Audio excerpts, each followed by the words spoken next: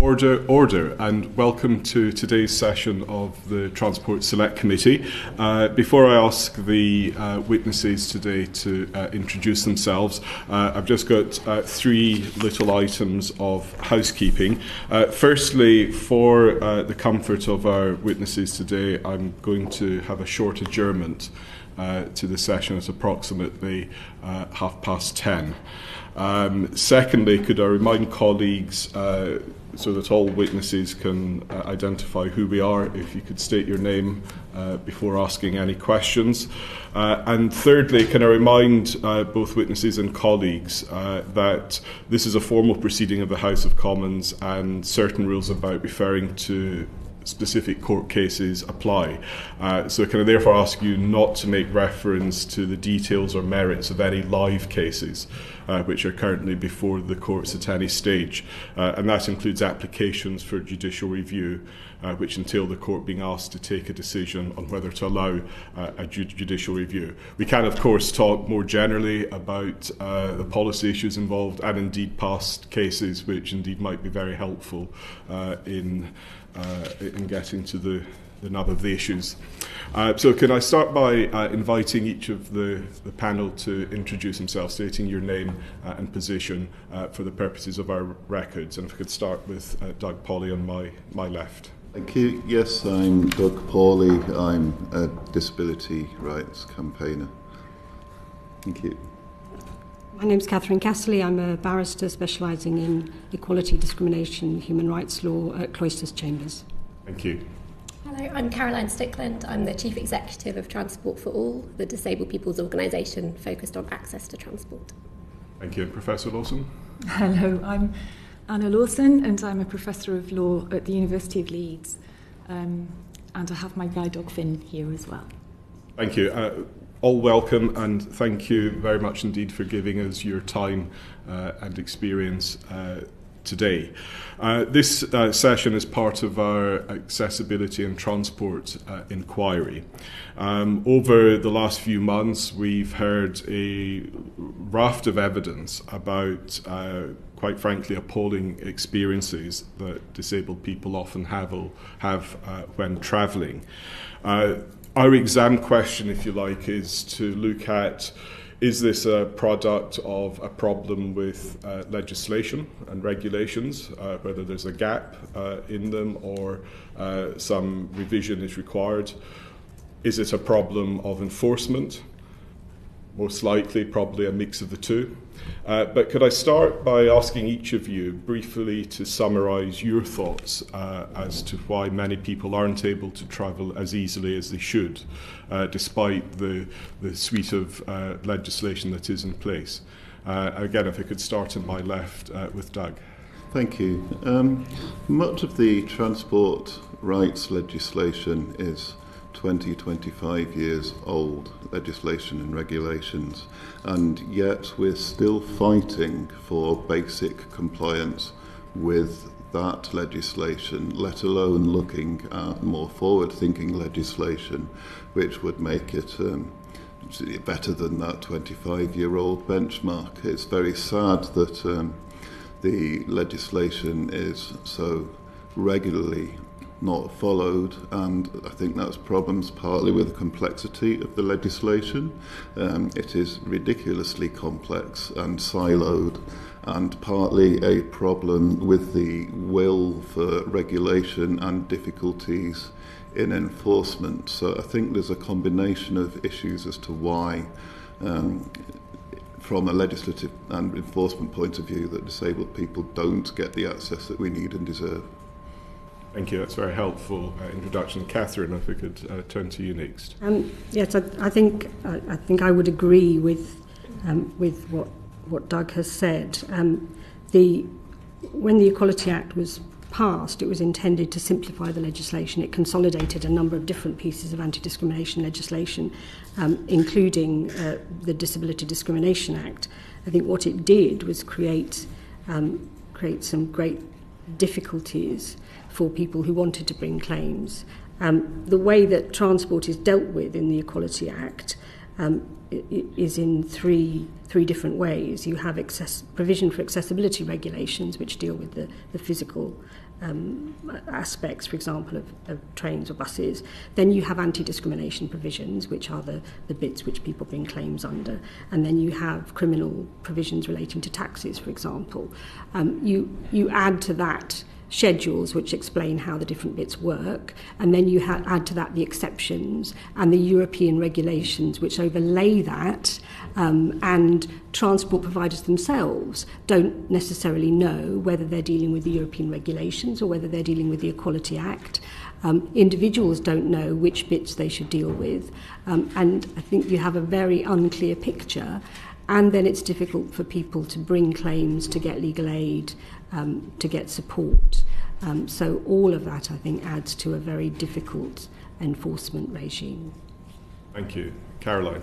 Thank you. I just wanted to sort of zoom out a little bit and then answer your question. I think just sort of to put the challenges with the legislation in the context of the challenges that disabled people across our community face to transport generally. So latest data shows that we make around 38% fewer trips than non-disabled people, and that's for lots of different reasons in terms of physical infrastructure barriers, attitudinal barriers with staff or other passengers, information and communication barriers, not being able to find the information we need to plan or take a journey.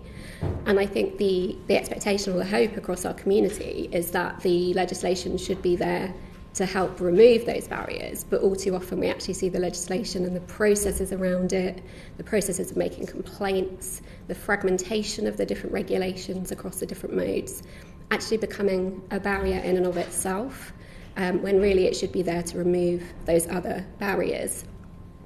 And I think, I'm sure we'll dig into it a little bit later on this morning, but issues such as individuals having to take claims under the Act, individuals having to make complaints, individuals really having that burden of trying to enforce the law to remove those barriers ourselves is really not the right way around. So, yeah, and I think the key points for me is that there's so many barriers to making a journey, but unfortunately at the moment the legislation seems to be a compounding barrier rather than removing those ones that exist. Thank you. Anna. Thank you very much. It's a bit difficult going after everybody else, but I would endorse everything that's been said already. And just to add a few words to that, I think another problem is maybe that we just don't have accessibility doesn't have a high enough profile across. There's the equality. Equality includes accessibility, but it's kind of hidden away a little bit. And in other countries, there is more of an effort being made to really foreground the importance of accessibility as an issue and really link that to the development of standards in a co-productive way, and link those standards then to something like the Equality Act, their equivalent, and we could do that. We have the regulation making powers in the Equality Act to make assumptions about what is reasonable, but if we just leave it to what's reasonable, it leads to very potentially expensive cases, which are just too burdensome for individuals. Thank you, and that neatly leads on to my next question, and that is, again, from each of you, I'll go the other way down the panel, starting with Anna, just to give us an overview of how easy or difficult, I suspect it will be, it is for an individual who wants to challenge a transport operator over their failure to provide an adequate service for them. And firstly firstly to them, but if they're not getting any redress there, how then it might be escalated. So Anna, again, it's a very general question, but if you're able to give us an overview as to how easy or difficult it is. Thank you. Well, again, I feel Doug has the first-hand experience of this, which so I'm going to be brief, but I think the first point is knowing where to make a complaint to. The systems are very complex. There's no one channel that you can go through to make a complaint. When I've had trouble, often people working in the transport system have said, just use Twitter. but I actually don't use Twitter, so that's not an option for me. But that's from inside the system, people are recognising that actually it's quite difficult to use the complaint system. Twitter tends to be much more effective, or X, whatever it's called now. And then there are other problems around bringing cases under the Equality Act, which are, finding legal advice is a massive problem because there are fewer and fewer lawyers available, solicitors available who specialise in this area, which is a complex area, and disability equality is particularly complex. So even though some people might specialise in other types of discrimination work, the anticipatory reasonable adjustment, which is the one that's relevant to transport, isn't relevant there, and it's not relevant to employment in the disability sector, where again there's more focus of expertise there than there is in services areas. And then if you do manage to get a lawyer, there are significant financial risks. I'm not going to talk about a live case here, but I'm aware of a case that happened in Leeds a while ago that was concerned with transport infrastructure and an attempt to bring a case to prevent barriers being built in. The case was lost, and the person concerned was threatened for a while with having to pay the costs, the very heavy costs of the local authority, because they used an expensive barrister, and he was thinking he'd have to sell his house. He didn't know how he would tell his wife. So the financial risks are a huge deterrent, and the law is so complex it's difficult to get it right. Thank you very much. Caroline. Thank you. I wanted to speak a little bit more to kind of the part of your question about sort of the initial, how do you make a complaint when something goes wrong? And I would echo what Anna said of the response that many members of our community get from transport staff when something does go wrong, which happens very often, is, oh, don't worry, you can just make a complaint, as if that's as easy as pie, really. And that's really, really not the case for a lot of reasons. So there's clearly a time requirement to sit and make a complaint. I was talking to one of our members this week, and she told me that over the last month, 75% of her taxi journeys have included a driver charging her while they were putting the ramps out for her to disembark, which is illegal. So that is the kind of frequency and regularity of where things are going wrong. If you were to complain every single time something went wrong, I'm not sure you could have a job or caring responsibilities or study or do all the things that really make a difference to our lives. Also, a lot of us live with low energy or energy impairments and may not have kind of the spoons or the energy levels and resources to spend time making complaints. Also, the process of reporting a complaint, whether that's on a website or filling out a complex form, can be really inaccessible for those of us who don't have the internet. So 23% of us don't have internet access in the disabled community, or those of us perhaps with learning disabilities or other impairments where that's just really not a process that we'd be able to do easily and independently. And then lastly, I think the complexity also comes in when we think about the fragmentation of the system. So our research at Transport for All shows that the most common part of a journey where things go wrong is at interchange. So how do we know exactly which bit of the, if we're standing on that bit of the pavement or that bit of the station, is that the train operator's responsibility? Is it the underground? Is it the bus operators? Is it the local authority? And even just finding out who you're meant to complain to sometimes needs kind of like a PhD. So when you take all of those things together, it's really clear that we're not always going to complain when something goes wrong. So I just encourage colleagues to think about sort of who's not in the data that we're looking at today, who hasn't made a complaint, and who hasn't taken a case because of all of those barriers. Thank you. Catherine. Yes, I mean, I think I'd probably just add a little bit to what's already been said. There are few and far between solicitors who do take this sort of work. Often when I see a case, it's at the stage where proceedings are about to be issued, and often people have a catalogue of complaints because they've got to the stage where they really can't deal with it anymore. They've had numerous complaints, they have complained, nothing's been done about it. What may happen then is that a defendant will say, this case is out of time because you've waited for so long. Really, you should have been taking your case much earlier, which is a problem. Sorry, just remind me, what is that time period? The time limit is 6 months. 6 months, right. Yeah. And there are some complexities around the time limit for a failure to make reasonable adjustments as well. There is a discretion for the court. It can allow a claim out of time if it's just inequitable to do so. But defendants will, if they want to argue that something's out of time, and indeed if they want to rack up costs, may apply for a strikeout of the claim at an early stage. And if they're successful in that, then costs can be awarded at that stage, and they can be quite significant. And claimants can get very anxious about that as well. So it's quite a significant deterrent. You can get legal aid, but the merits tests are quite hard. And particularly in cases, and it's often the case with a transport case, that it's the first of its kind.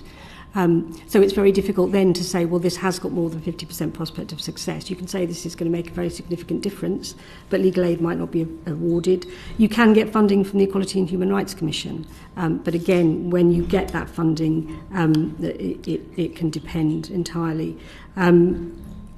So there are significant challenges for people bringing cases, and if they want to bring them on their own, then it can be even more difficult, because I think there is not only a cost potentially financially, but also emotionally, which I think Caroline has already dealt with. It's a very difficult process for people. I think that's probably what I'd say at this stage. Thank you. And Doug? There's a case in my name, Paulie versus First Bus, in which Cathy very ably represented me. That was the first case on goods and service provision to get to the Supreme Court, and that couldn't happen in the same way again now because of changes in cost protection legislation. At first instance, so in county court, we had what they call after the event insurance, which protects the claimant against what can be significant costs if the case is lost. And it's even with the best case in the world, it's very difficult to guarantee that it's going to win, particularly in the area of transport and disability rights, where there's been so little case law. And it used to be that you could reclaim the very significant insurance claims for after the event insurance, but now you can't since LASPO, the Legal Aid and Sentencing and Punishment of Offenders Act. But also for other case areas, they extended what's called qualified one-way cost shifting, so that the risk is much less if you're bringing a case. But they didn't for disability discrimination cases. So it would, as it stood, the First Bus case, if it was to happen now, couldn't get off the ground. And also, as mentioned, there's very few solicitors who will take on such cases because it is such an unpredictable area of law, but also because the law is very little understood or enforced. I mean, in general, you just have to walk or wheel down a street and see the number of barriers that disabled people experience, and the reasonable adjustments aren't done in general, let alone in transport. The government, so I understand, originally split off some areas of transport from the civil duty, partly to give operators more time to sort themselves out, but partly also, in theory, to take the burden of responsibility off disabled people and onto regulators and other enforcers. And that has fundamentally not worked, because the regulators and enforcers, to one degree or another, don't know or enforce the law, or don't know what's going on the ground, in my experience. I'm unusual as a disabled person in that I nerd the regulations to a ridiculous extent, and so kind of on occasion have caught out the industry. For example, all of the national coach operators were openly telling wheelchair users that they had to give 36 hours notice to travel, and yet that was illegal. It was a criminal offence under the driver conduct regulations, which say that wheelchair users must not be required to give any more notice than anybody else. But the regulator, the DVSA, either hadn't noticed that this was happening or hadn't realised that it was a criminal offence until I pointed it out. And I'm trying not to be egotistical here, it's just kind of a frank statement of what happened. And the same for home-to-school buses. I pointed out that home-to-school buses were required, except for if everybody on the bus travelled for free and no payment was made to anybody for their right to travel. Parliament, it's in the House of Lords debates, records from 2005, I think, said, well, most home-to-school buses are caught by the public service vehicle accessibility regulations and thus have to meet those access requirements.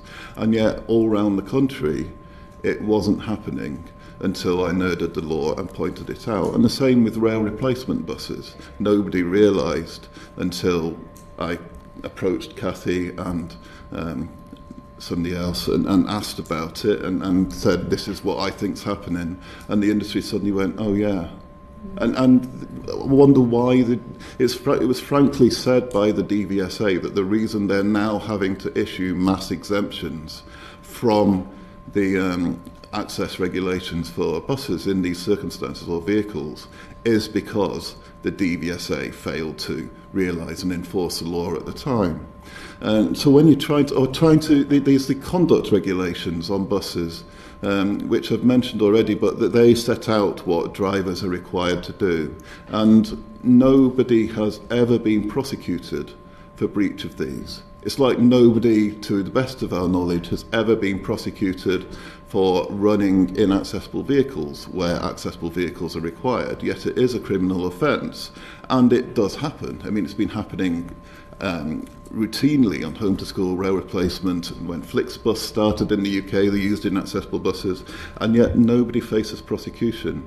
And when I try to get organisations, like the police, British Transport Police, to get involved when I'm not strapped in properly on a rail replacement bus, or when other criminal law has been broken, I face first having to explain to the police and really enforce, look, this is a criminal offence. Nobody prosecutes it other than you. It is a hate crime in that it is blatantly done as a result of discrimination, you know, and it doesn't work. This whole idea that the burden's taken off the disabled person by it being enforceable by other bodies doesn't work because the other bodies don't enforce it either. Thank you. And later on in this session, I want to look at the role of regulators in enforcement. But for now, can I turn to my colleague, Carl McCartney?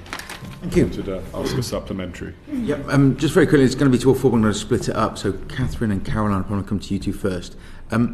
You probably deal, Catherine, with quite a lot of the more serious cases, I would have thought.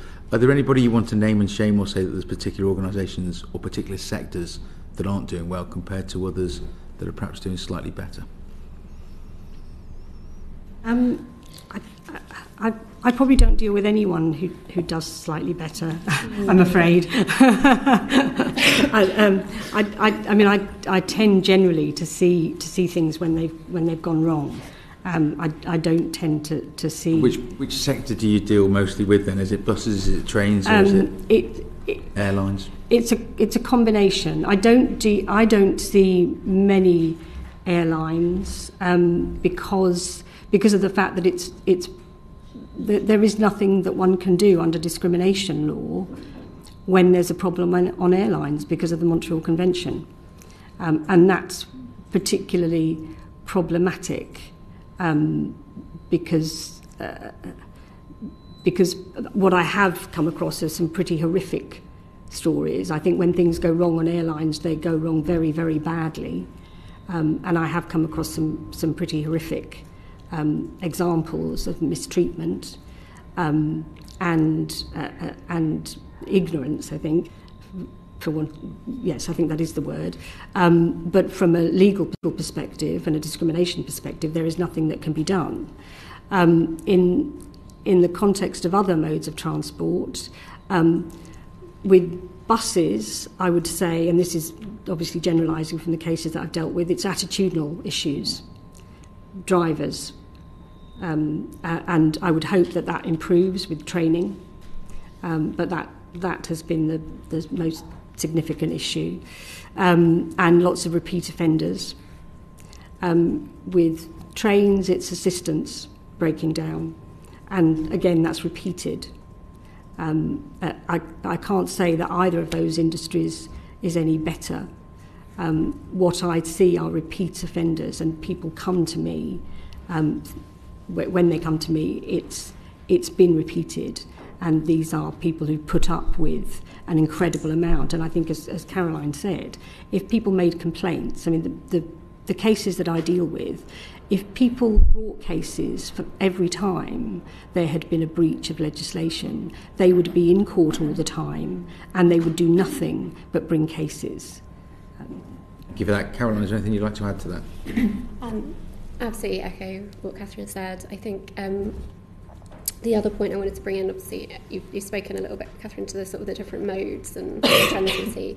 I think I'd also just want to highlight the kind of stages of the transport ecosystem where these breaches can occur. So there's been quite a hot topic recently around kind of the processes around transport consultations and whether or not people who are running consultations are sticking to the gunning principles and having documents for consultations in accessible formats, released in good time, and so on. So I think it's not just sort of looking at each mode, we also need to look at each stage of the transport kind of ecosystem process, from consultation through to planning to delivery, and these breaches happen at every stage of that, including while we're on the journey, but also before, when decisions are being made.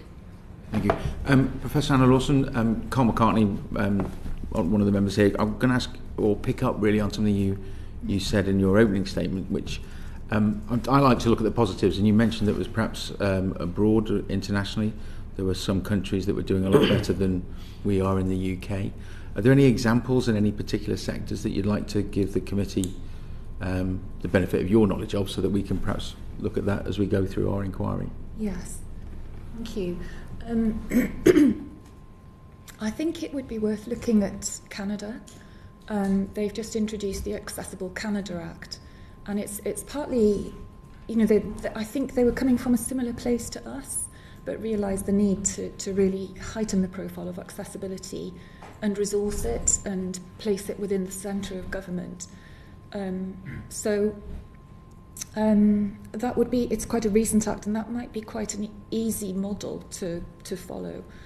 There are limitations with it. We might want to do things a bit differently, but it allocates accessibility as an area of responsibility to a government minister, who then has oversight of that. And it's not just in transport, it's across different areas. So that's something that we might want to think about too. And it also creates an accessibility standards body and an accessibility commissioner, who is the focal point through which you can channel complaints. So yeah, it's a nice simple structure which isn't hugely expensive, I don't think, but might be worth looking at. There's also the United States, which has had a long history with the development of standards through the Access Board, and they develop accessibility standards in very deep consultation and the involvement of disabled people and their organisations, and then those standards can get adopted by people who enforce the Americans with Disabilities Act and various other things, so that they become enforceable as part of equality law. But they also, I think both Canada and America have responsibilities on government bodies to be proactive in going out and monitoring the compliance of these accessibility standards. So it's not just a case of waiting till complaints come, if they come, and then react to them. There's very strong proactive duties to go out and monitor. And we actually have an example of that here in connection with the accessibility of websites, which we might draw on. And that's kind of changed the focus a little bit. So now there is a government body that has responsibility to go out and monitor on a regular basis and write a report every year, but also linked to an easy way for people to raise complaints and then get channeled through to people who will then investigate without the whole risk of financial ruin.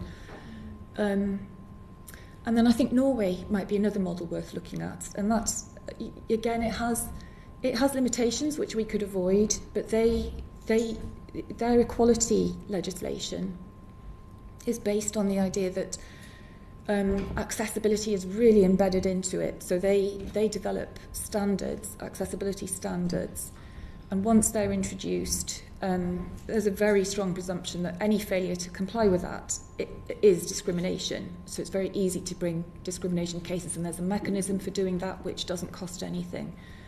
The downside of the legislation is that if an area isn't covered by accessibility standards, it's I know some people think it's even harder to bring a case, but I think it's already hard enough here.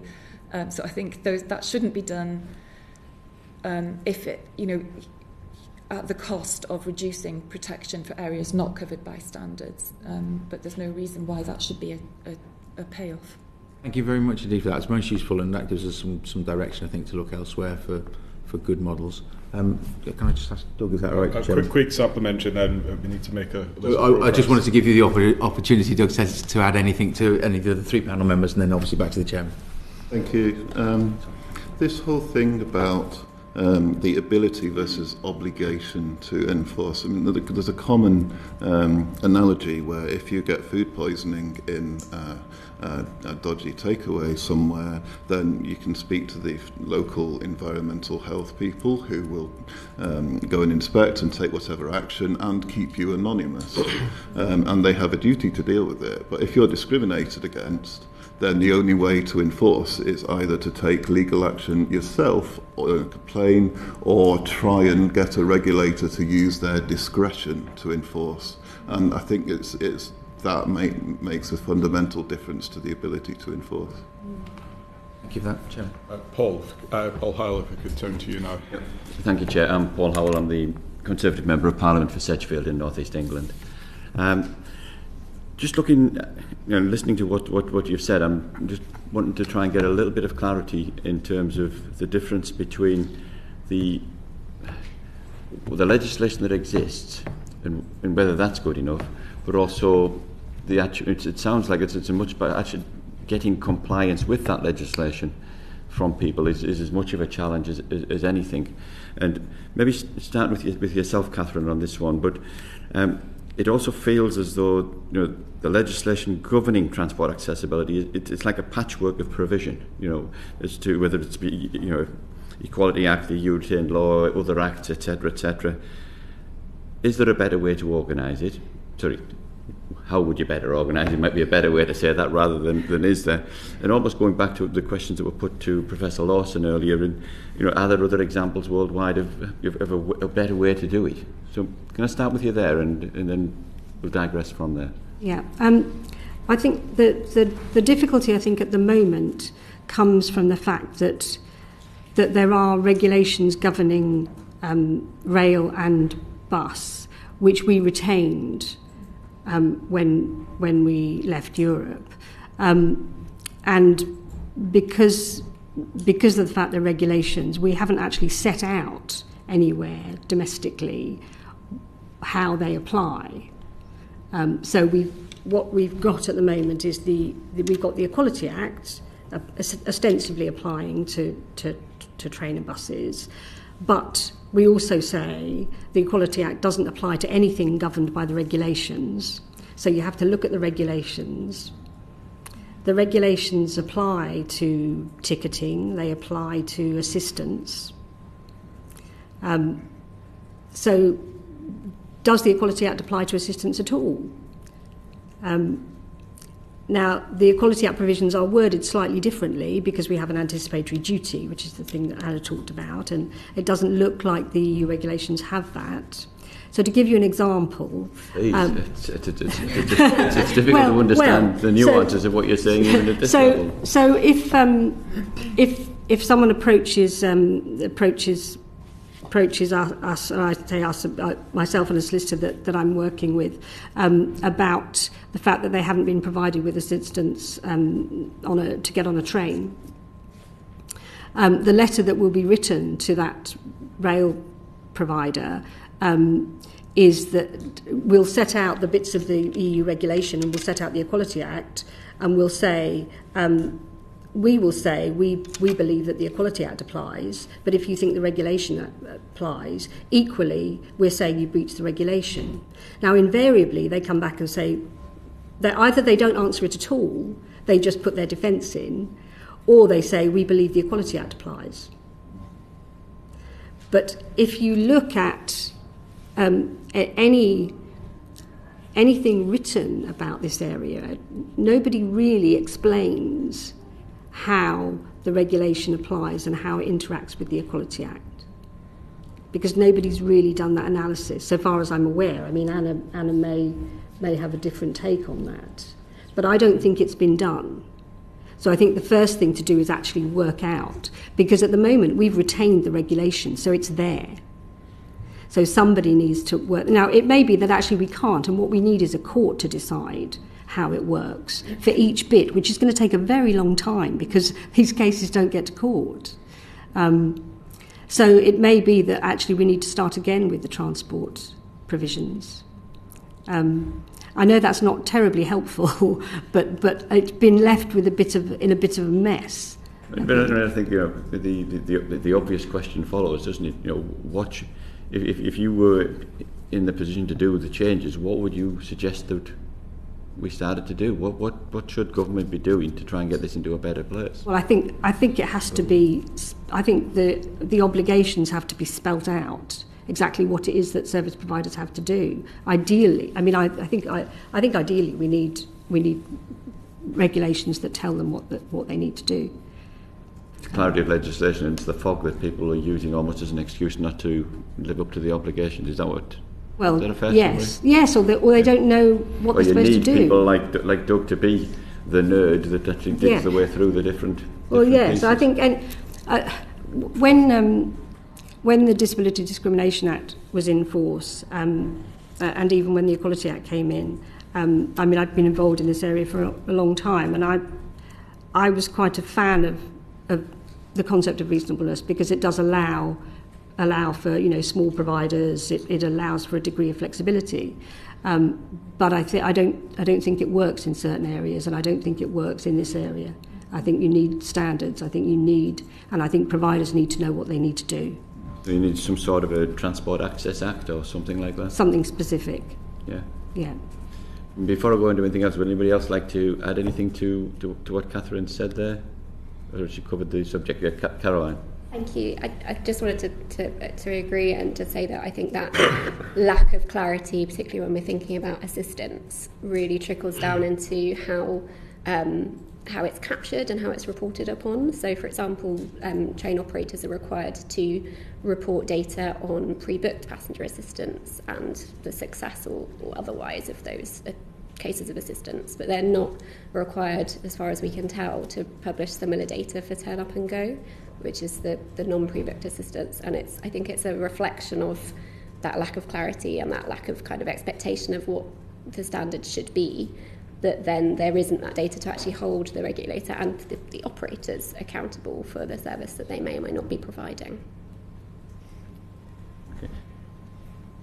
Okay. Professor Lawson? Thank you.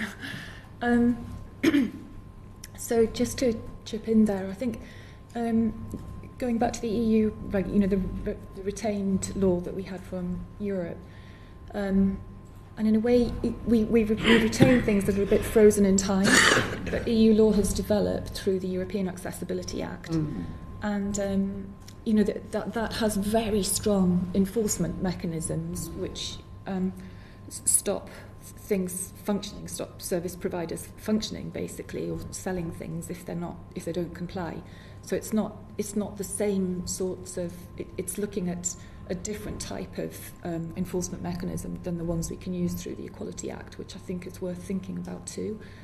And also, that law has very strong links through to procurement processes, which I think, again, is something we really need to embed in the transport sector, that accessibility is absolutely at the core of any procurement process. Okay, so trying to push it back further in the process, so that when people are when people are trying to procure something, they have a responsibility to make sure it's going to work. Okay. Just whenever you're trying to fix something, there's almost like a priority list. There's the things. If you were going to try and start to fix things, so are there some very obvious gaps in legislation when it comes to transport accessibility that should be the top of the list? If you had one or two things that you wanted to get sorted, are there any particular specific focuses there? And probably linked to that is are there any areas of ambiguity that habitually cause problems that should be trying to be picked up on when you're trying to make sure that the rights are able to be enforced and then are enforced? Start with yourself, Doug. Thank you. In the legislation, there are clear lacunae, so to speak, one of which is ships and hovercraft. The Equality Act is completely exempted, as far as I understand, from anything that happens on a ship or hovercraft. The government had the ability to introduce regulations to make the Act apply, but hasn't, and so there's just this blanket. And there's also similar problems with on air side of airports and on aircraft. Those are two areas where the law basically doesn't apply and can't be enforced. Ambiguity is very difficult to know where to start. There are so many lack of clarity in the Act and in the understanding of such by enforcers, providers and the public. I'm kind of at a loss as to try and prioritise it, to be honest. It says everything, the fact that there's so much of it. I'll just come along the table this time. Catherine, is there anything to add to that? I think in terms of priorities on the enforcement side, I think that Doug mentioned earlier qualified one-way cost shifting, and I do think that it would make a difference if that was extended to discrimination cases, because then it would provide cost protection for people who were bringing those cases. So, and I think I know that there'll be talk about regulators later, but I do think that whilst there is legislation, it's still important that people are able to bring those cases. In terms of ambiguities, I think there are. I think it would be difficult without a wholesale revision to prioritise particular ambiguities, and I think my priority would be to have standards in relation to assistance, that standards that were enforceable. Caroline? Thank you. I would just take that point from Catherine about enforcement of standards and sort of expand that out to across the whole kind of transport sector. So although we've talked a little bit about kind of rail and bus where there's some clear regulations, if you look at other parts of the transport system like walking and wheeling or cycling or pavements, a lot of the standards as such there are actually guidance or good practice, or you should have consideration, or you should make best efforts to. And that is clearly filled with ambiguity and incredibly difficult to enforce, so incredibly difficult for a disabled person to know who's in, whether that's worth even trying to enforce or complain because of that ambiguity that's baked into the guidance there. That's right. Anything you'd suggest that they've missed or you'd like to enhance, Professor Lawson? I think the same points that the others have mentioned, but on top of those, I think the point I made earlier about an obligation on a body to monitor, to go out and proactively monitor compliance with the standards. So building on what Caroline has said about making the standards more meaningful. And I think alongside that, the standards are no use if they don't model accessibility very effectively. And I know there are instances at the moment where there's litigation going on because of what's in a standard not having created something that's regarded as accessible enough by disabled people. So I think how those standards are developed is really important. And Caroline mentioned earlier on something around the consultation, and you know the development of standards really needs to be developed in a way that fully involves disabled people. Okay. Thank you very much. Just a final point. Quickly, so just because I'm thinking just where we are now in terms of things. Obviously, looking at yourself, Doug, and the tools you've got to help you move around. That world has changed so significantly over recent times. Is there any impact in transport where there needs to be more consideration of the aids people are using to actually get mobile in the first place? And then it'll be back to yourself, Chair. You're obviously the best person to answer this, I would suggest, Doug. Well, I definitely have thoughts. The discrimination against scooter users is just phenomenal. It's just wrong. First of all, there's no clear definition of what a scooter is as opposed to an electric wheelchair. And then each transport operator having its own different scheme where you have to get a pass to be approved, or like ScotRail just ban all scooter users unless you can get on and fold it up and put it in a luggage rack. It's just ridiculous. And people use scooters for all sorts of reasons these days. There's more and more people using them, and there's no good reason to exclude them from public transport or make life so difficult. Given that we're under time pressure, I'll not come along the committee if that's okay. Sorry, your witnesses, and I'll just go back to the Chair. Thank you, Paul. For concern next to Graham Morris. Thanks, Chair. And again on the legislation, the adequacy or not of it. And I want to ask about Part 12 of the Equalities Act. It's 13 years old now. And although it's perhaps not so much in the news now, the ticket office closures, you may be aware that the chairman wrote to the Rail Minister on behalf of the committee to raise concerns about the proposal to close almost 1,000 ticket offices. And in response to the consultation, the Equalities and Human Rights Commission did raise a number of issues about the consequences and the impact, and that included issues around staffing, digital ticketing, turn up and go, and in the response it said, this raises important questions about the compliance of the proposals with the requirements of the Equalities Act 2010 and commitments made under the UN Convention on the Rights of Persons with Disabilities. I just wonder, I wonder if I'll go to Catherine at first. What are your views in general? I mean, we're talking about access to the system, but particularly in relation to ticket offices, because that's a huge concern about the consequences of the staffing reductions, and is that compatible with equalities legislation and the human rights framework? Oh, that's a big question. How long have we got? I have to say I haven't looked at the consultation, but I will give you my brief view. I think it undoubtedly raises issues. I mean, I have read responses about it, and I've read a summary of it. I think it undoubtedly raises issues for disabled people in particular, because there are people who can't access their tickets in any other way, because it provides staff assistance potentially.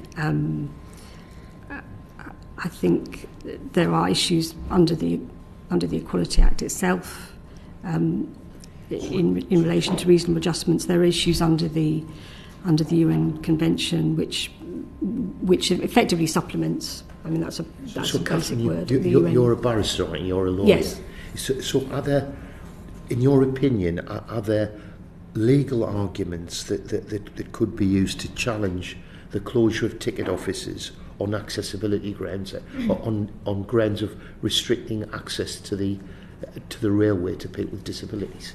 I mean, I haven't read the consultation in full, so I can't give a definite opinion on that. But I can say that it raises, in my view, it's likely to raise issues. Yes, I would certainly say that it raises issues for disabled people. That if you're taking away, would that form the basis of a legal challenge? It could do. Obviously I'm being cautious. Obviously I'm being cautious because I haven't. To be careful we don't stray into potentially live. Yes, of course. Yes, and I think there are potential cases going on. But I think undoubtedly if you're taking away physical people from a ticket office where disabled people buy tickets, or they access tickets, and there aren't other means for people to buy those tickets, then there is potentially an impact on disabled people, and that impact means that they may not have access to reasonable adjustments. It means that they may not. There may be human rights issues around transport. So there are potential legal issues there in the closure. I wonder, Doug, I want to come to you in a moment because you raised some interesting points before. But can I ask Professor Lawson, the Part 12 of the Equality Act, as Doug mentioned, it excludes hovercraft and aeroplanes. It only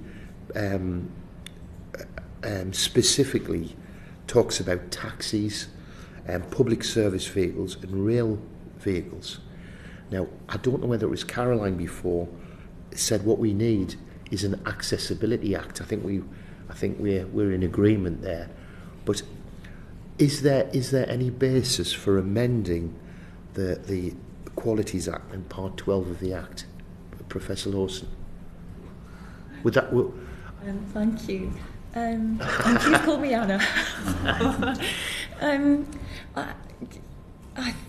I think it would be great to have a whole holistic look at the Equality Act, to be honest. And I know we mentioned earlier on the idea of a Transport Access Act, but I think there are in other sectors as well. The Equality Act is failing, and so I think it would be really sensible to have a good look at the whole of the Equality Act.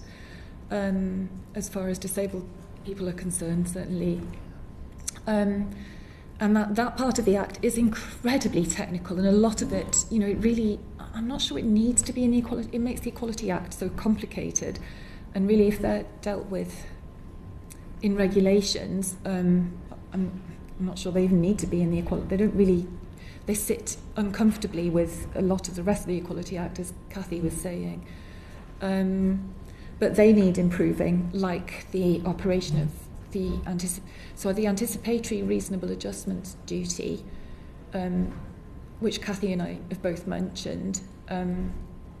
It should be really powerful, but although it's called anticipatory, you can only bring a case if you've actually experienced, arguably you can only bring a case if you've actually experienced a disadvantage, which. So instead of bolting on Part 12 of the bill or the Act, the Equalities Act, should there be a more holistic approach incorporating access for people with disabilities throughout the whole of the Act? I think that would be sensible. And Part 12, I think, has been amended recently to bring in local buses, and I think your department has done some. The Department for Transport has done some really important work around regulations around audio and visual information on buses, which is a bit of a bugbear of mine, because when the audio announcements came onto buses initially, they were great, and now on nearly every bus I go to, they're turned onto such a low volume you can't actually hear what stops they're saying.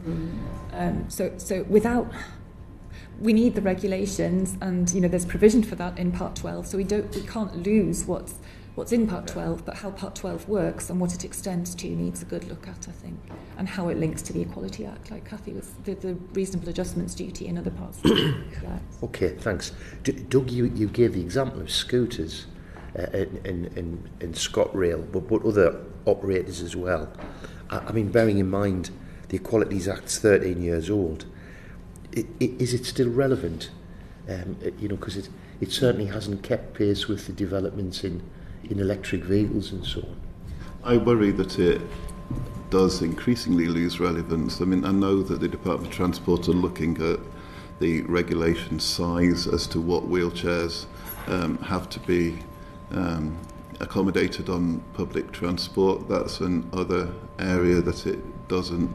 It feels like it has frozen since about the year 2000, with some tinkering around the edges on enforcement of taxis and some minor stuff. But what worries me, and it's not my skill set at all, is that there's not been the drive for improvement in accessibility and legislation around such that there needs to be, and as such things have stagnated or even gone backwards, I would say.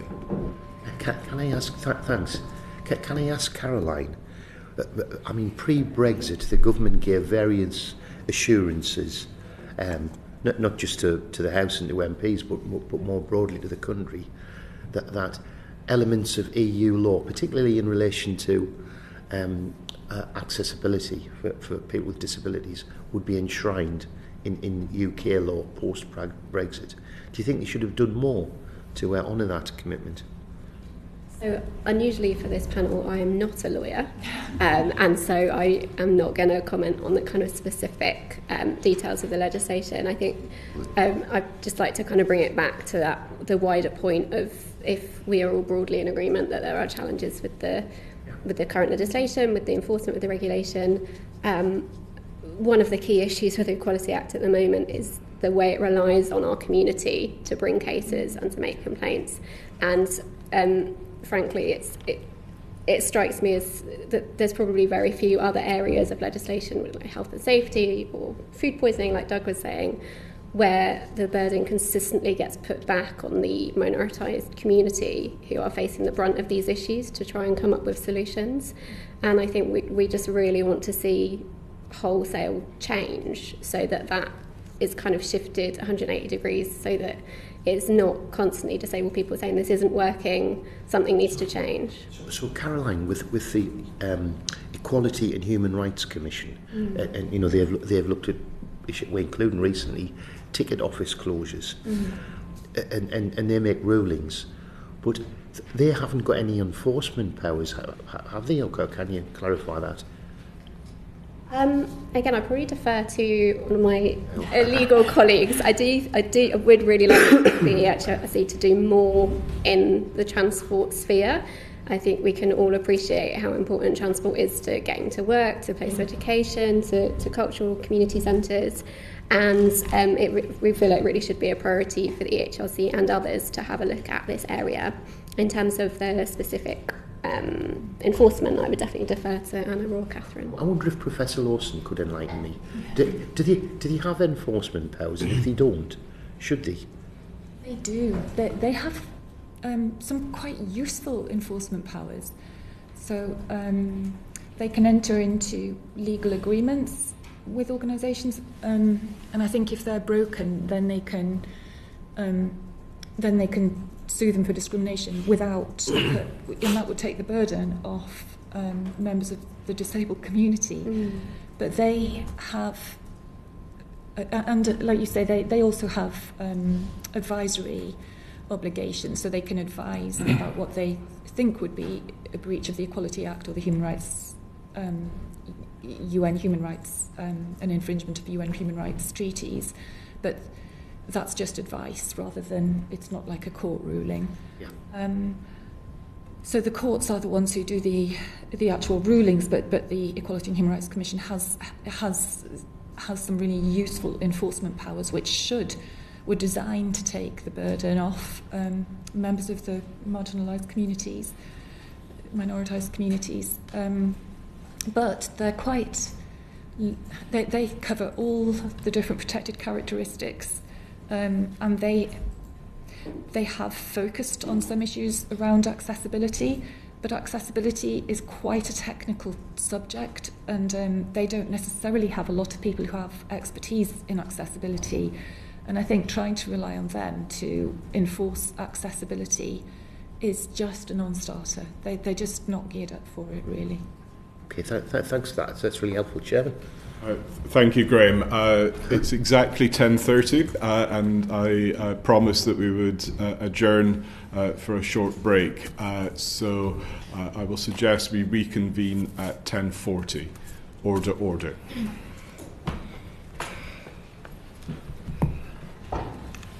Suspended. And welcome back to today's session of the Transport Select Committee. If I can turn now to Gavin Newlands for our next questions, please. Thanks so much, Chair. Clearly with some of these sections we'll have some overlap with previous sections, so I'm wanting to look at the accessibility legislation as it stands in practice. We've obviously touched quite heavily on the legislation as it stands. Having looked at a lot of this, clearly you can see there's a lot of wording like guidance, making considerations, voluntary, etc. throughout all of this, but clearly there is law and there are regulations. Might not be clear as we would like, given the answers we've had, but I think we've established that the legislation as it stands, or the answers you've given thus far, and you can feel free to disagree with me because I don't want to put words in your mouth, is fundamentally flawed in the sense that it's hodgepodge and it's all over the place, etc., etc. So come back at me if you disagree with that. But do you therefore think this is the fact that we're in this situation is a cultural issue about not taking disability serious enough? And I'll just go along. So I'll start with you, Doug, and I'll move along the panel. Thank you for the question. Yes, I completely agree with you. The fact that it is such a hodgepodge and that it is so poorly enforceable and unenforceable, I think is a reflection of the fact that disabled people's access needs are not seen with the priority that they should be. It's easy to say the DVSA and the police and other people and taxi licensing bodies should be enforcing more because I understand that they have so many responsibilities and duties and restricted resources on a continuous basis. But it is notable that there is this problem that the existing legislation is such a mess and isn't enforceable or enforced. And this has been the case for so long. I agree that I do think that it is an indicator of an underlying assumption or problem with attitude, and we need regulations. There's bits of technical guidance that the Equality and Human Rights Commission wanted to put before Parliament to get converted to a statutory code of practice, which is then more enforceable and referable to in court, that never got turned into statutory guidance and has just stayed as guidance. And Baroness Campbell famously said once that at this stage of history she is not a fan of guidance. What we need is enforceable and enforced regulations, to paraphrase her, and the fact that that isn't there. The red tape challenge didn't help. You know, we need red tape. Obviously red tape is also problematic if it doesn't achieve anything, but as where regulations are there, if they're enforceable and enforced, then that is what can mandate disabled people's access. Yes, so some red tape is good red tape, but I should have said at the start, sorry, I'm Gavin Newlands, the SNP MP for Paisley and Renfrewshire North, and also the SNP Transport spokesperson at Westminster. But if I can come to you, Catherine. Yes, I mean, I think I would agree. I agree with what Doug has said. I think that there are obviously difficulties with enforcement, but I think the attitudinal difficulties that I see in the cases that are brought to me, the attitude that's displayed to disabled people and to their access needs, is, I think, reflected in the legislative progress that there's been, or lack of progress, and the fact that there is such a mess, really, I think, in the legislative landscape for disability, and the fact that there doesn't really seem to be much of a will, or hasn't been, to do anything about it, really. I think that disability lagged behind in terms of anti-discrimination legislation, and I'm sure the committee will be aware that the Disability Discrimination Act, when it was passed, was rushed through because a more generous provision was going to be made by the forces that had gathered in 95, because there was no anti-discrimination legislation at all, and then the government at the time knew that something effectively more generous would be passed if they didn't rush something through, and so it was, but it had come rather late to the party, and as it was fairly inadequate at that time, and although changes were made to it, so I think disability has lagged behind. It does lag behind, and I think that attitude towards it underlies where we are with transport in particular, and indeed with some of the other provisions. Thank you. Yeah, I just echo Catherine's point about, I think, the attitude to accessibility across the sector. Too often it feels like accessibility is seen as sort of like a nice to have, a kind of added extra, rather than it being built in and really embedded. And what we want to see at Transport for All is accessibility being considered on a level with health and safety or sustainability. And we've seen across the transport sector industry getting more hot on embedding those elements into all their decisions, all their planning, all their budgets. But often accessibility is sort of left as we'll get to that later, rather than having it front and centre. And that's kind of seen as well in terms of some of the sort of bidding processes or the funding opportunities for industry to make improvements. So, for example, in rail, there's the Access for All programme, which has delivers rail upgrades for accessibility through a process of competitive bids. And our view is very much that accessibility should not be a point of competitive advantage. It should be for everyone. And so why are we asking people to sort of bid against one another to improve accessibility? The other point I wanted to touch on is a sort of a wider cultural point, I think, about how disability can sometimes still be seen as a bit of a dirty word. People might be afraid of saying that someone is disabled or has access requirements. And we can speculate on whether that's to do with, elements of the media culture or the political culture.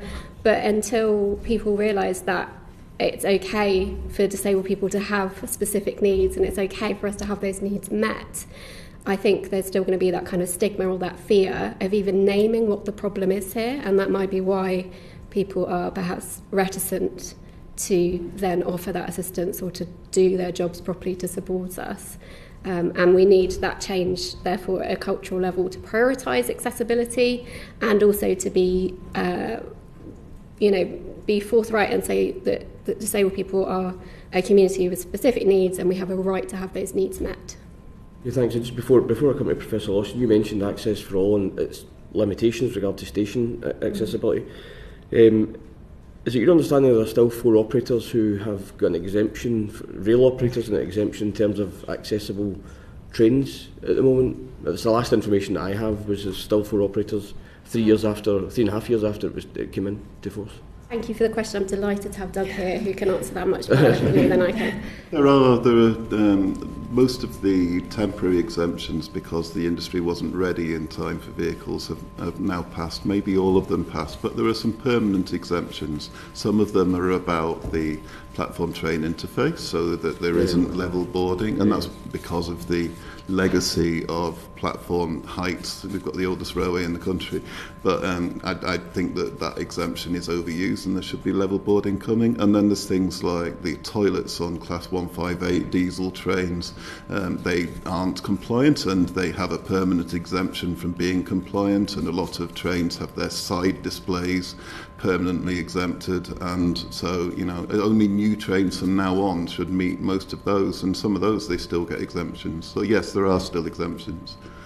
Okay, thanks very much. And back to you, after that detour that I took us on, back to Professor Lawson on the attitude and the culture, but where the government and operators and everyone else takes disability seriously enough. Yeah, thank you. It's a great question. And I think just to add a couple of things to what others have said, I think disability does get overlooked or disregarded or regarded as less important than it should be, and that's really evident when it comes into potential conflict with other agendas, like the green agenda or increasing cyclist travel, and so floating bus stops are a massive concern for a lot of disabled people. But they're going in all over the place. These bus stops, there's another word for them, what's it called? Bus stop bypass. Bus stop bypasses, where you have to cross over a cycle lane to get to the bus stop.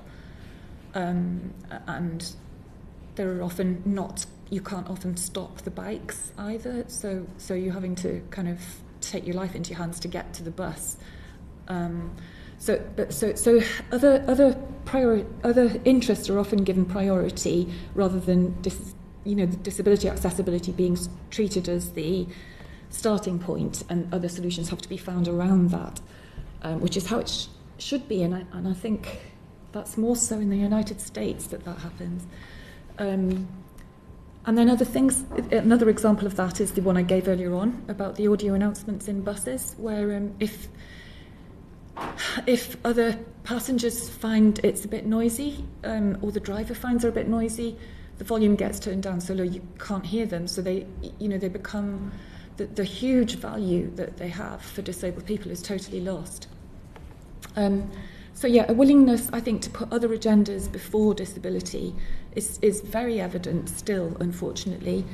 But the second point I want to make is it's not. I think there's another issue here, which is around a tendency in the UK, which might be lovely in lots of ways, to be pragmatic and build on what we've got already. And we do have, historic ways of dealing with different types of issue. So this patchwork has emerged because there's been a whole process of building on to what's already there, rather than taking an issue and trying to overhaul it and make it simpler. And I think in other countries maybe where there's been less emphasis on equality in the past, when things like the United Nations on the Convention of the Rights of Persons with Disabilities has come along and put a big heavy emphasis on the right to accessibility and various other things, other countries have been able to respond to that more nimbly than maybe we have, because of our commitments to building on what we already have. But I think it comes to a point where you think, well, what we've already, just doing that constantly is making the problem worse and worse. Okay, thanks very much.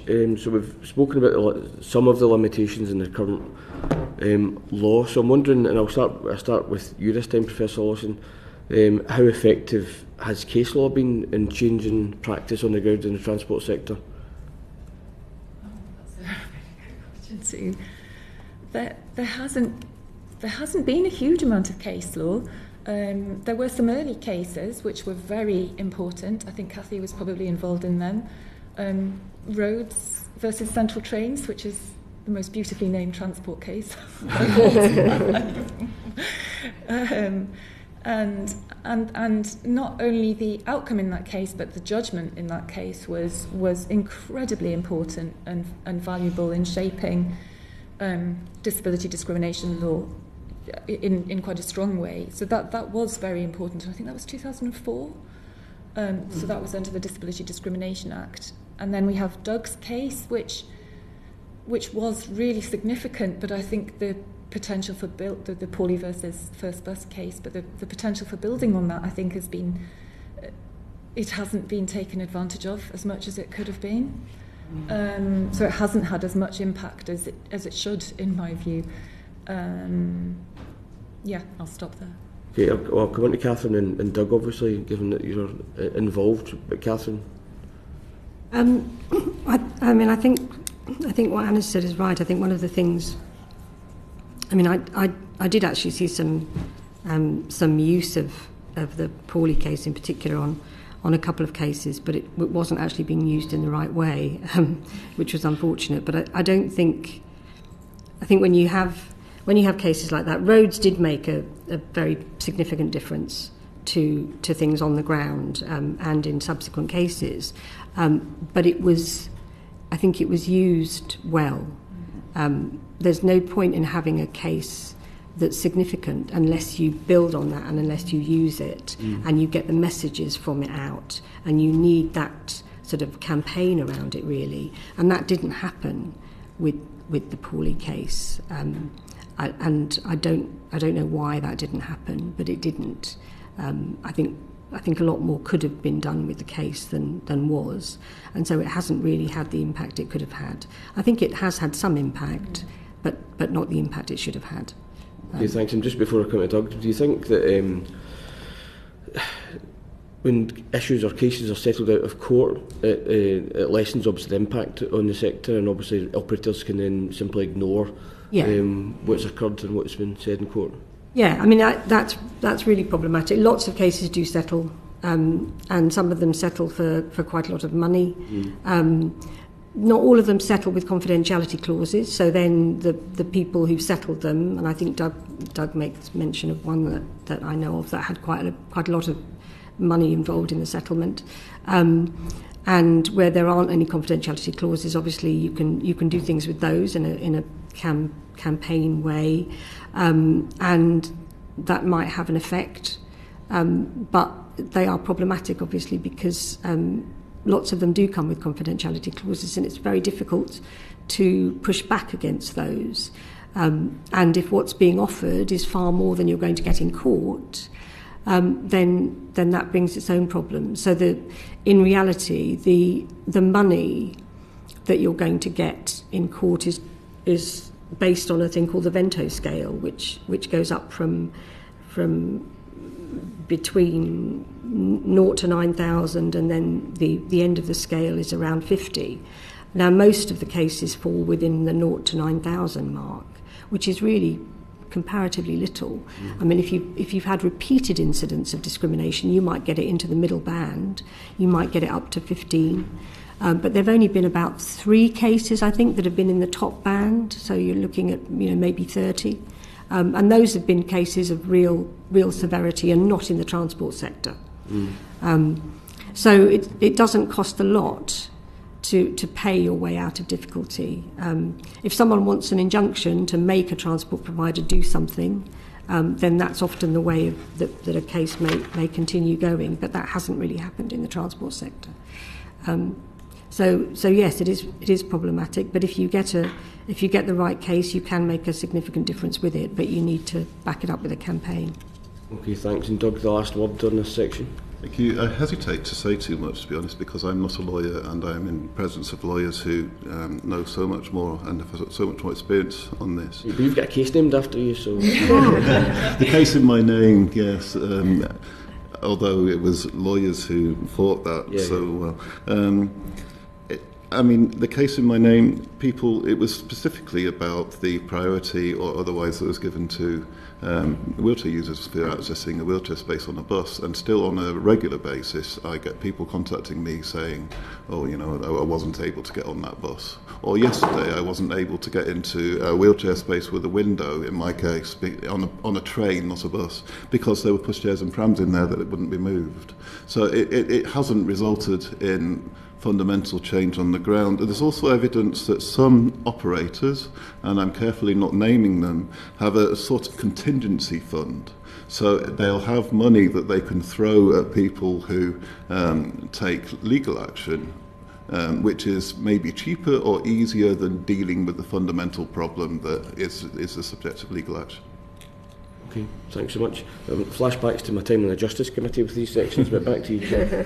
Thank you. Just before I turn back to Graham, Catherine, if I may just ask a supplementary on the sort of out-of-court settlements.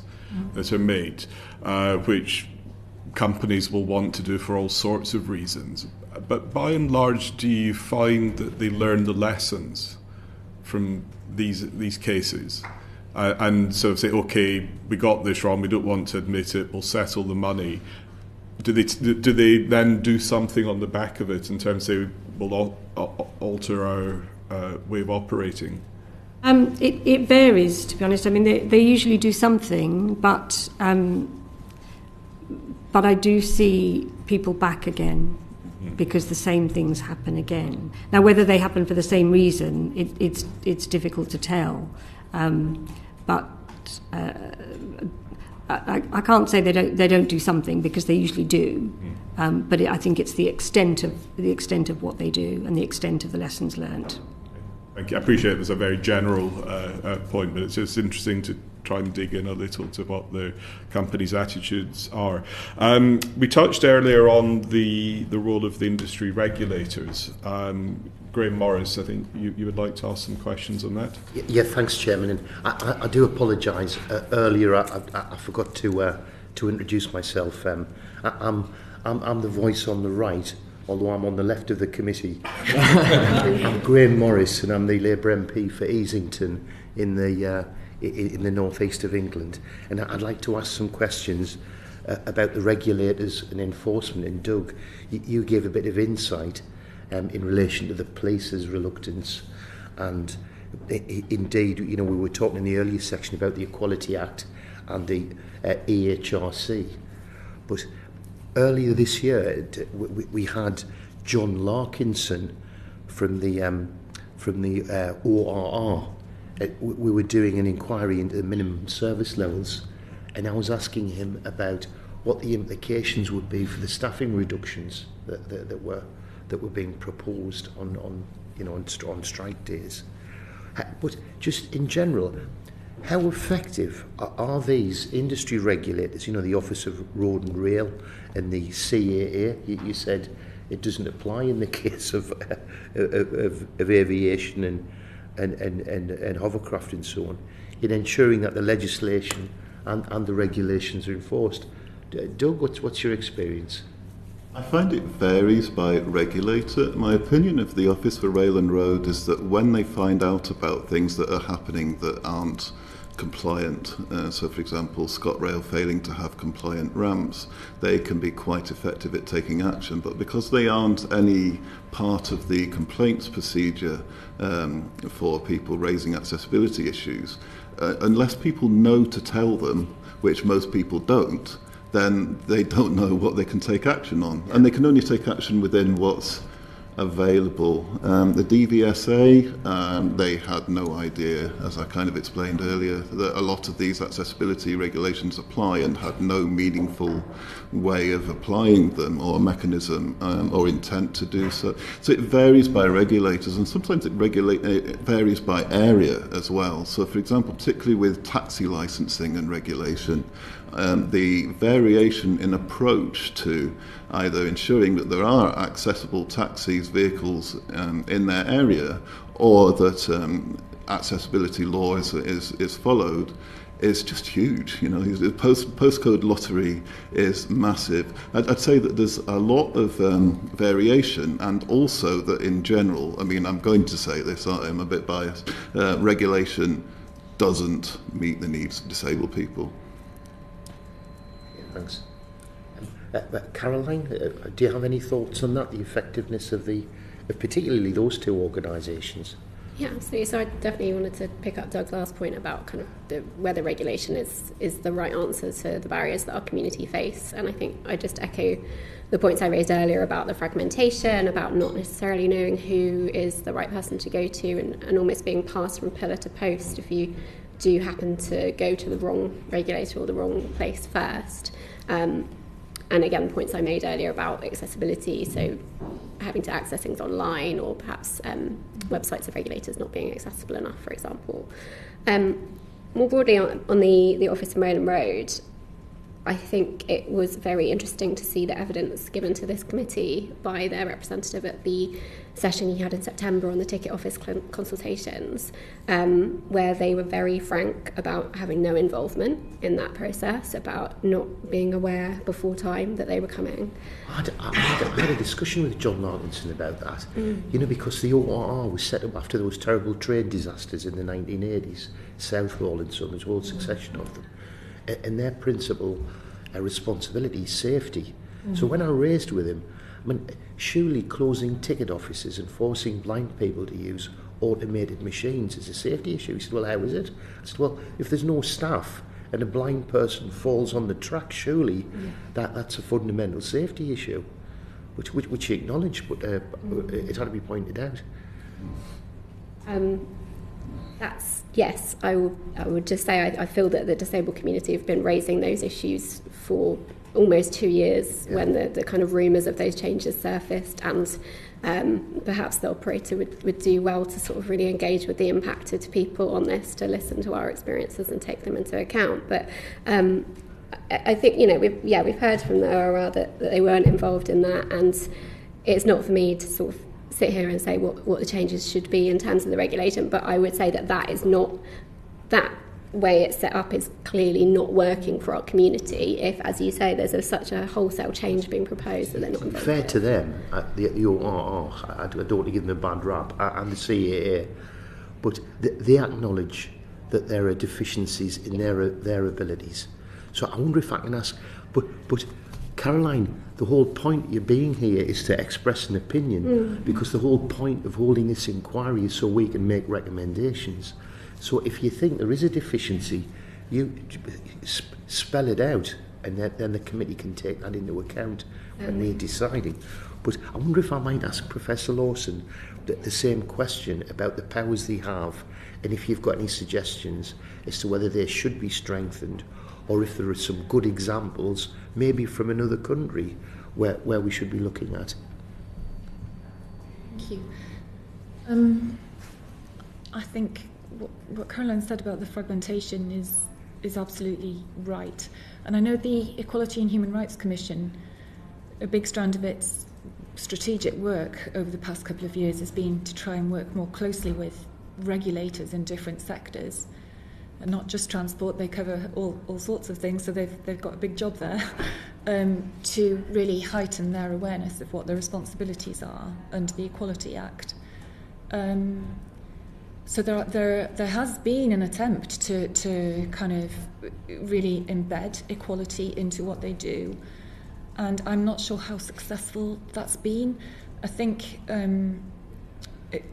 Doug's examples are quite horrifying, actually, about the level of non-awareness of accessibility obligations in their work. So I think accessibility just has too low a profile, and it should be really at the core. If they're responsible, if they are to play an important role in delivering accessibility, that needs to be very clear in the training, in their strategic plans. And I think they may need more resourcing to go out and do the monitoring, the compliance checks as well, if it's them who are going to do it, or we need different machinery. I personally think we need to look at Canada and the United States and think about having a more centralised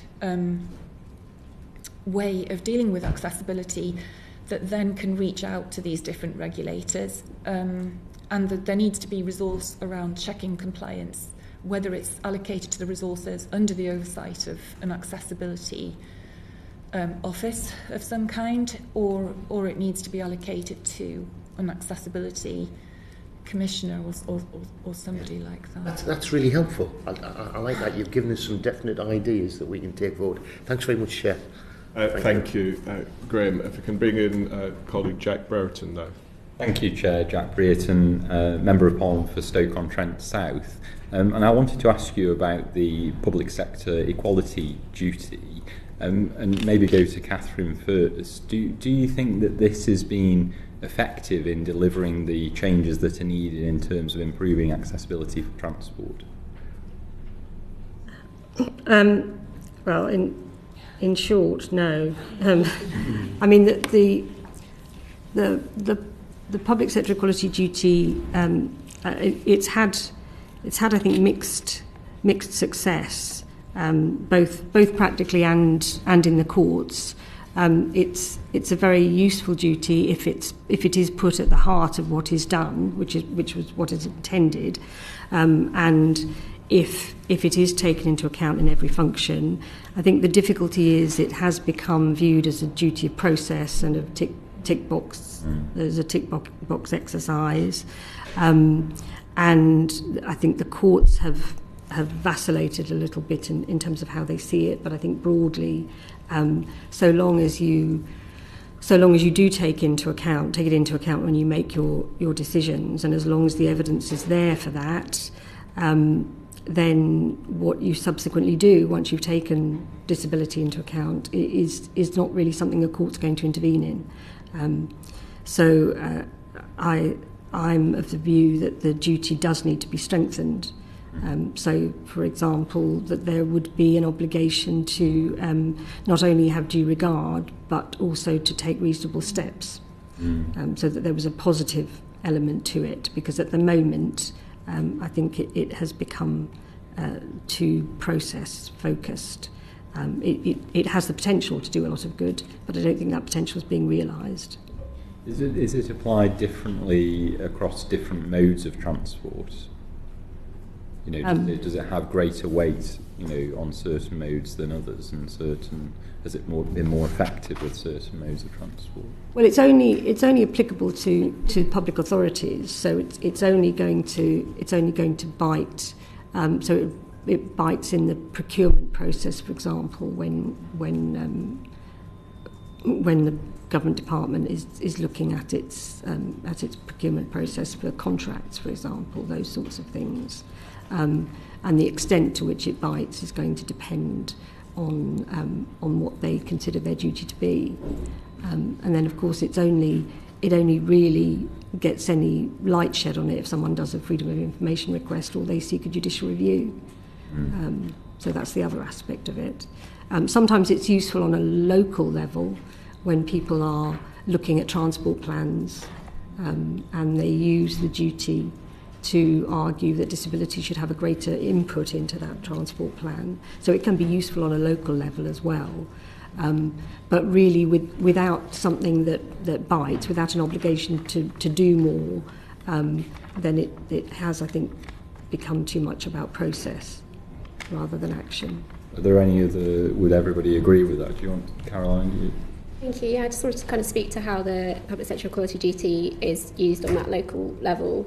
So particularly we see it being used by local authorities proposing changes to street spaces, so around walking, wheeling and cycling infrastructure, for example. And oftentimes that process is sort of delivered through doing an equality impact assessment. And we would really, really like to see wholesale change to how the EQAs are carried out and how they're considered. So moving away very much from a tick box exercise that's done as a sort of desk-based exercise that's then shelved and not come back to. That needs to be a really living document. It needs to be produced in co-production with the communities who are going to be impacted by any change, and it needs to be done before people have made their minds up. We'd also like to see more transparency around the publication of the quality impact assessments. What sort of legal status do, equality impact assessments have? They're not required under the public sector equality duty. Unless you're in Wales or Scotland. Oh my God, I'm showing my England-centricness here. Apologies. In England, they're one of the ways that you can show that you've had due regard to the duty. And I think it's a sort of example of people seeing it almost as a ceiling rather than a floor. It's like, we do the EQA and that's done that due regard, rather than that should be your starting process. And then once you've got your EQA, you should be looking at mitigations. You should be looking at actually not doing things rather than doing them anyway. So it's become a little bit of a fallback in our experiences for local authorities to sort of do it and then move on, rather than it being actually having the impact that it should have. So you think those should probably be strengthened and given more legal standing, perhaps? Yeah, I think so. I think also local authorities or anyone that uses eCREAs needs the right information and the support to do them properly. They should. Would there be a process that you know, as an organisation might go through to challenge if you disagreed with the findings of an equality impact assessment? At the moment, the most live case we've got at the moment is actually just trying to see equality impact assessments in some cases. So we've made a number. Even seeing them necessarily? We've made a number of applications to the Department for Transport under the Freedom of Information Act to see the equality impact assessment for the programme-wide ticket office closures, and that has been refused multiple times, and we still do not have sight of that. Can I just say, just on this point, it might be helpful. So under the Disability Discrimination Act, there were specific duties. So there are specific duties now, but they're very different. Under the DDA specific duties, there was an obligation to have an equality impact assessment, to publish it, and to involve disabled people in the drawing up of it. So those duties were there, but when the Equality Act produced a sort of a cross-protected characteristic duty, the specific duties for England were shrunk, basically. So there's no longer that requirement. There's no sort of formal route, you know, if there was disagreement, you know, if an organisation wanted to challenge that, there wouldn't be necessarily, other than maybe a legal route to challenge that. No, other than judicial review. Yes, yeah. But that's really with the decision that's made, not specifically with the impact assessment. I mean, in terms of the Department for Transport and the role that they have in all this, you know, do you think there is more that the Department for Transport should be doing, particularly around some of those legal aspects? Maybe Caroline, if you want to just first. Certainly, yeah. So I think one of the key issues that we have in terms of the way the Department for Transport are looking at kind of learning from the current situation and looking ahead is it feels like a lot of the issues that we've been talking about today are kind of being repeated and built in, so related to the kind of path dependency that Professor Lawson has talked about earlier. So if you look at kind of what's coming up in the future of transport, demand responsive transport is kind of the big thing in terms of Uber buses or local responsive transport.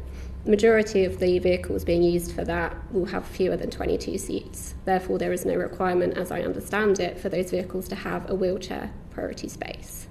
That is really fundamental that we are investing in, and there's funding out there from the DFT. There's lots of ways that communities are being encouraged and industry is being encouraged to look at this as the future of transport, and yet we haven't got a process there that means that those vehicles will be accessible. Similarly, mobility as a service, which is the platform that a lot of digital kind of providers use to help plan journeys or to do ticketing on the go, really important for multimodal journeys as well. The department have kind of are aware of that. There's the MAAS Code of Practice that was published recently. It speaks of, you know, you should have consideration of accessibility. It might be useful to talk to disabled people who may want to use your products. I think the department have got a massive role in making sure that we don't end up in another 20, 30, 40 years with an even more kind of segregated transport system, because that inaccessibility has been baked in because they weren't bold enough to really require and mandate accessibility when they're encouraging the sector to innovate and come up with new opportunities. Professor Lawson, in terms of those sort of legal obligations that the Department for Transport are under to consider accessibility when it comes to their policy making around transport, do you think that is being currently done effectively by the department? Well, I actually I looked through the inclusive transport strategy again last night, and I was impressed at the emphasis placed in that, the attention given there to heightening awareness of the public sector equality duty, and to embedding, you know, to coordinating initiatives around accessibility. But obviously that's the intention rather than what actually happens in practice. And I think, just to pick up on the question about the public sector equality duty, it's hugely important in that it is proactive, so it gives us as disabled people, but other people as well, a chance to it should give it, that's its purpose, to have a voice at the beginning, or to make sure that those concerns are really factored in at the beginning before things become embedded. And when we're thinking about transport in the built environment, once they're in place, they're very expensive and time consuming to undo. But actually, that's why it's so important to have a strong proactive duty. And nothing else in the Equality Act really does that in the same way. So I don't think it's strong enough to meet the purpose for which it's supposed to be. Do you think it's more about actually those policies and those legal obligations that are in place, or do you think it's more about the actual implementation of those that's where there's problems? I think it's a bit of both. Due regard is quite vague, and as Cathy said, the England specific duties have been weakened quite a lot since 2010. So I think having the requirements that were there before, and I think it is stronger in Scotland and Wales around consultation and around publishing equality impact assessments would help a lot. So they speak to how the duties are framed. But even when you have those duties in place, things don't always work that well. So in Scotland there are big concerns, as well as in England, around how well consultations go around transport issues and how effective they are, how much disabled people are actually able to get their voices heard in processes and heard and listened to, I think, rather than it just being a formality. Thank you. I'll just come finally to Doug. Do you think there's any specific things that the department should also be doing to try and improve some of those processes to make sure that people with a disability are properly considered when they are thinking about accessibility of transport? I think there are. It is very difficult to achieve cultural change to make it so that disabled people's voices are made more important or given more priority. How that goes about, I'm afraid I'm just not the best person to answer. I'm sorry. I'm very good at pointing out where things aren't right, but mechanisms for such I'm really not good at. I'm sorry. Well, I think we've heard a few of those, certainly the legal ones, but thank you all for that anyway. Thank you, Jack. Just moving on to my last set of questions to conclude this session. Firstly, Professor Lawson, if I just may ask a supplementary. You referred earlier to I think it's the Accessible Canada Act. Yeah. Something we'll want to examine in more detail. But just to clarify, is it purely in the transport sector, or is it more wide-ranging across government departments there? What I'm specifically trying to get at is there a carryover option for our Department for Transport to own a similar piece of legislation here? That one, it applies to other sectors as well. So it applies to, I think, banking, I can't remember, other types of service which are regulated by government. But I think that would be the ideal here. We need something like that, but even if it just applies to transport, that would still be a big help. And maybe that could be built on by other departments. They'd get inspired by what was happening in the transport sphere. Thank you for that. It's something we'll certainly have a look into as we take our inquiry forward.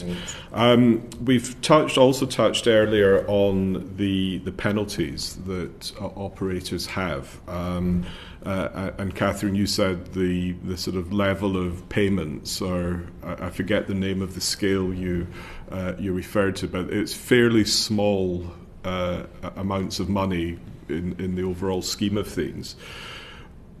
What would make operators take their responsibilities more seriously? Is it harsher financial penalties or some other sanction? I'm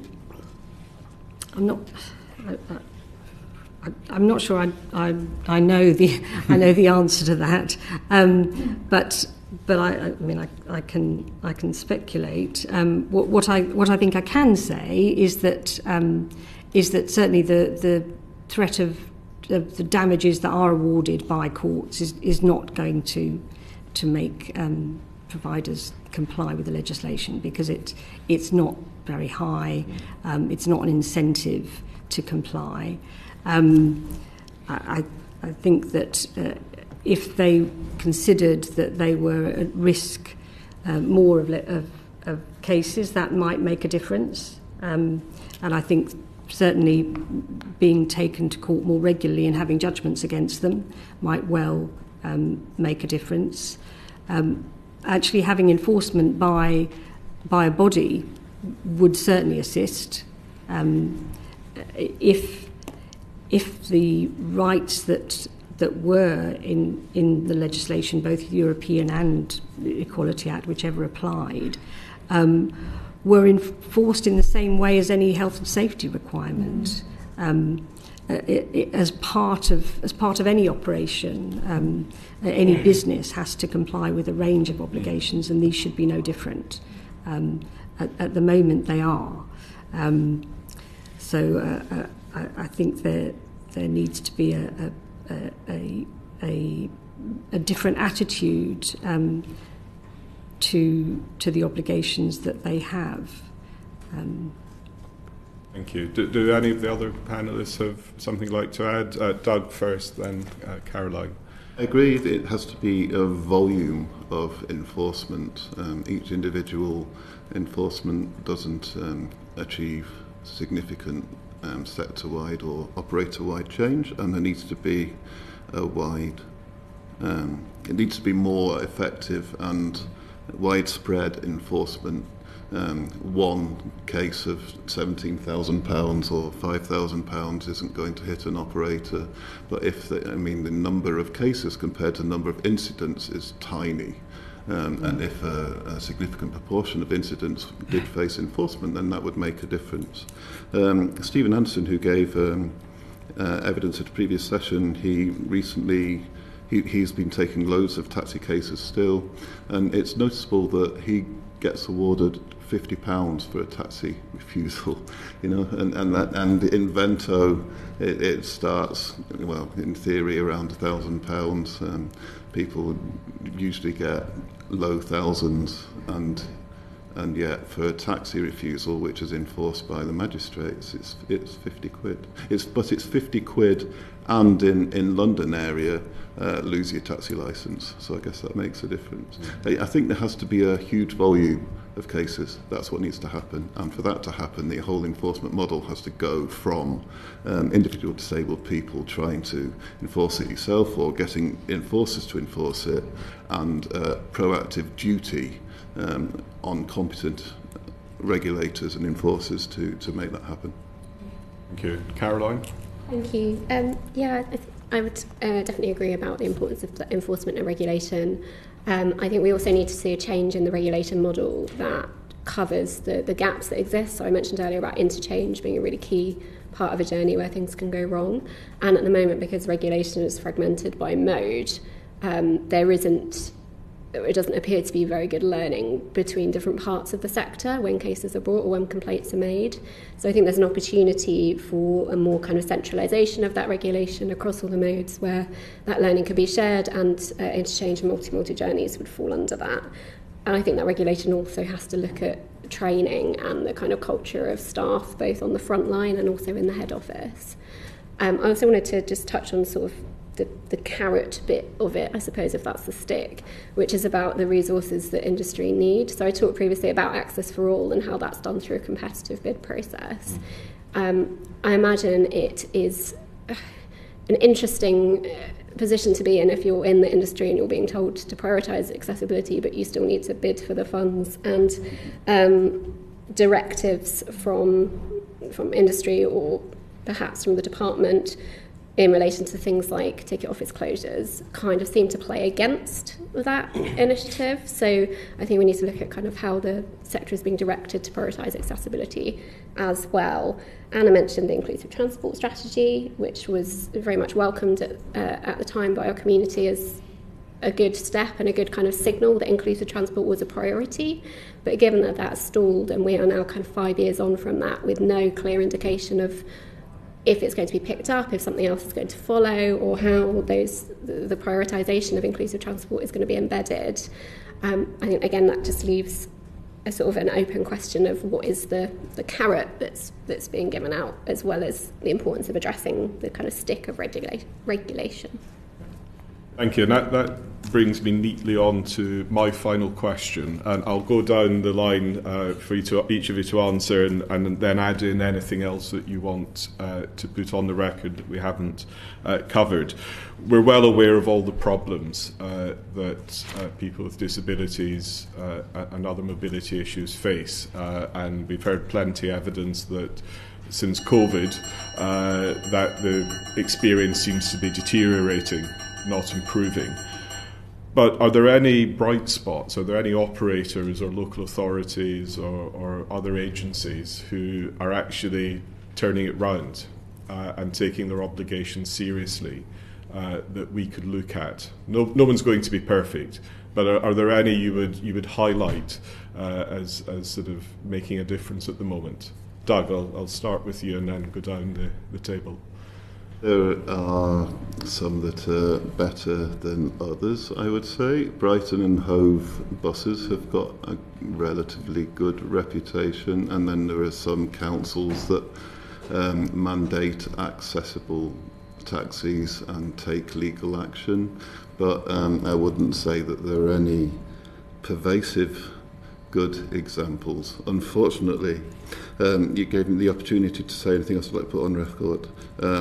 Somebody commented, a friend campaigner Flick Williams, that public sector equality duty, equality impact assessments tend these days to say they're sorry you lose impact assessments. They say, yes, we realise what all of these difficulties are going to bring, but we do it anyway, and that's proof that we have had due regard, you know.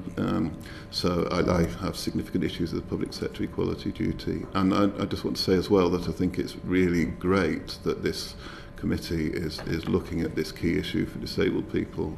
And although I don't represent disabled people, I would like to thank the committee for doing this. Thank you, and thank you again for sharing your experiences with us. Catherine, I'll turn to you next. I mean, I can't give examples of specific authorities or providers who are particularly good. I think what I would say is that I have noticed more of a willingness for defendants that I deal with to meet with claimants to discuss what the issues are and to look at mediation, for example, which I think is a positive, to look at what changes that they can make. Whether or not they make those changes and how they take those forward is another matter, but I think at least a willingness to look at that is a positive that I would take from it. I'd like to add one other thing, actually, which is just about the it's about disability sort of being behind and being left behind. One of the things I think I've come across in my practice as a discrimination lawyer is a certain reluctance to treat accessibility issues and the duty to make adjustments as a type of discrimination. And discrimination is about direct discrimination and it's about indirect discrimination. But accessibility is something different. And I think that does cause problems in trying to enforce these cases because it's seen as different in that way, in the same way that Anna talked about it being something extra, then it doesn't get the same approach. And I have heard defendants talk about it being unfair. It comes across in the education sector in particular, but I've also heard it in a transport context as well. And I think that sort of attitudinal problem is really, really difficult and something that has to be overcome if there is going to be a difference, a real difference made. Thank you very much. Caroline. Thank you. I think similar to Doug, I would struggle to kind of name any specific examples of things that are going particularly well. One thing I wanted to highlight though is in some parts of the sector and some local authorities, there has been more of a shift recently towards a kind of co-production and engagement approach. So some operators might have access panels, or some local authorities might have accessibility forums. And I think we need to go much further than that. We need to see disabled people and our lived experience being as valuable as the professional experience that a designer might have or an engineer might have. Industry needs to be seeking that out proactively and compensating for that time as well. So I think there's kind of baby steps in that direction, but certainly not solving the issue yet. And last word, Professor Lawson. Is this just on the good practice, or good practice, and anything else that you'd like to put in the record that we haven't covered in questions so far? Thank you. So examples of good practice, I think I, as somebody who travels by public transport a bit, with my dog, I found that assistance in train travel is really patchy. But there are some stations where it's just amazingly, consistently good. So I try and make my routes go via those stations if I can. Luckily, one is Leeds, and that might be because they know me there. And but another one is Birmingham New Street, which is always incredibly good. But I think this speaks also to the patchiness of it. Booking train assistance with a guide dog, a big guide dog. We used to have one number where we could book assistance, and it was possible to reserve an extra seat so the dog could go on the floor, be tucked in on the floor, away from the aisle. On most providers now, that's no longer possible, so it's always about you can get assistance, you can book a seat, but there's no room for the dog, and there's no, if somebody's sitting next to you who you don't know, you can't tuck the dog in on top of their feet and your feet. It just doesn't work. So the dog then becomes a trip hazard for everybody walking up and down the aisle. Anyway, sorry, that's the problem. But there are one or two providers who do still allow you to book reserve a seat for the dog, so they're out of the way. So, and I can't remember which ones they are, but that's patchy. In terms of things that I haven't, I think just I'd like to pull out the fact that although I would love a wholesale review of the Equality Act, that's quite a big ask, that's a big undertaking. And I think while we're working on that, maybe we could do something else, like something around an Accessibility Act, which just picks up on some of the issues that we've been discussing today. So yeah, we've talked a lot about the problems of the Equality Act and how that needs addressing, but I think that's been raised a lot in the past and it's still sitting there. So there was a committee in 2016, House of Lords committee that looked at this and had very strong recommendations, but not many of them have been acted on. And if we wait for that to happen, we might be waiting a long time while these problems persist. Thank you very much. Can I once again thank all four of you for your time this morning. I think it's been a very informative session. We've learned a lot, and that will certainly influence the work we do in this inquiry and the conclusions and recommendations we'll make at the end of it. But once again, thank you for your time today. It's very much appreciated. Thank you. Order.